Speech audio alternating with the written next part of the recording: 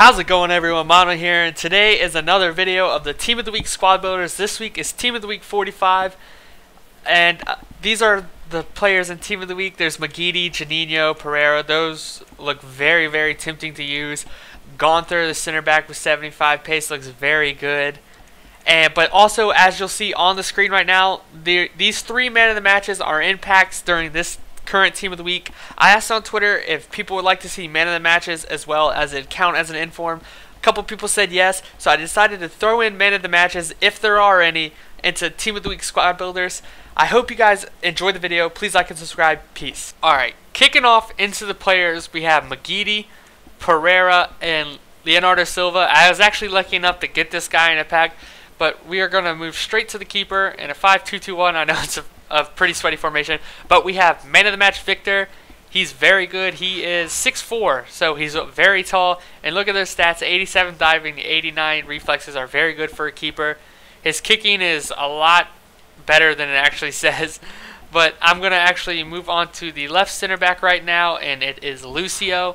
He's got 66 pace, 83 defending, and 84 heading. He's actually very good, very underrated on this game, mainly because he doesn't have pace. But he is so good. Moving on to the middle center back with the blistering 49 pace, we got Leonardo Silva. He's actually really good. It's just his pace can be let down. He's actually not that much slower than Lucio because his sprint speed is actually 63, which isn't bad. But he's got 82 strength, so if you can get your hand on, or 92 strength, sorry. If you can get your hand on him, you can pull that attacker back. And he's also 6'4", so he wins a lot of headers in the defense.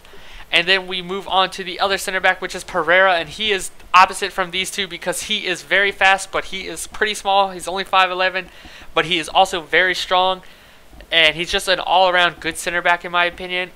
At right wing back, who's actually a right back, we have Chavez. Chavez is a great player, 80 pace. He's actually got a 5-star weak foot, as you can see, and he's a very good attacking right back. I'm pretty sure he has a high work rate. He's so good in my opinion. Very underrated. If you have a Mexican League team or something like that, I highly suggest getting him. Even though he doesn't have the most pace as a right back, he's still very good. And moving on to left wing back, who is actually a left back, we have Dick Kegley with 82 pace, 75 defending, and 74 heading. He is also a very good attacking left back, I should say. He almost scored a really nice bicycle kick from outside the box, but it was just barely pushed away by the keeper. He's so good. I wouldn't say he's the best left back in Serie A, but he's up there. And moving on to the middle center back, center mid, I decided to splash the cash and get Team of the Season Vidal.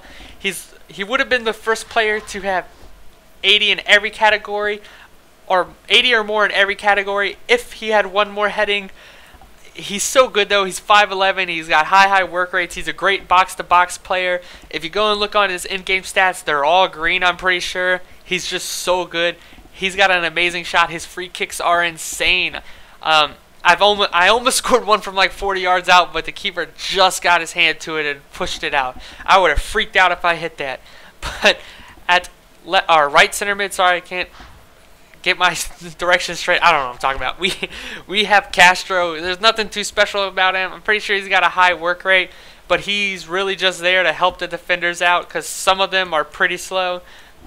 But then moving on to the left forward, we have Yakovlev, I think that's how it's pronounced. He's actually very underrated. He has the finesse shot trait and the long shot taker trait. He's so good. He's always in the right position. I'm not sure what his attacking positioning is, but he's always there to make the correct passes or get a shot on target. Moving on to the striker, we have Seydou Doumbia. I could have gone with any Russian League striker I wanted to. I was about to go for Wellington, but since I used him in a team recently, I decided not to. But Doumbia is just as good with the 91 pace, 4-star skills, 4-star weak foot. He is very good, very underrated on this game. And then we have the main man, Aiden McGeady, with 91 pace, 75 shooting, and 87 dribbling. He has 5-star weak foot, or yeah, sorry, 5-star skills and a 4-star weak foot. There we go.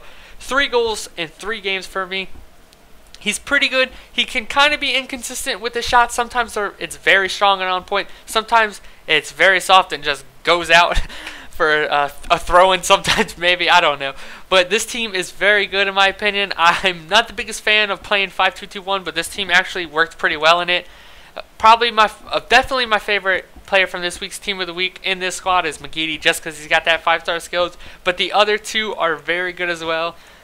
Team of the Season Vidal is amazing, and Victor is pretty good on his own. So I hope you guys enjoyed the video. Please like and subscribe. Peace. Everybody got their own opinion, everyone got something to say. When will he pay attention? Probably not today. Like, what's he doing now? And he's making money, how? He just did what? Someone told me he's dropping out. Or he's dating so-and-so, and everyone knows how that'll go. She said this, he said that, feeling like the whole world's about to blow. It's everybody's business, gotta rub their whole nose in it. Got love for all my fans, don't give a fuck who isn't. Who cares? Cause I don't.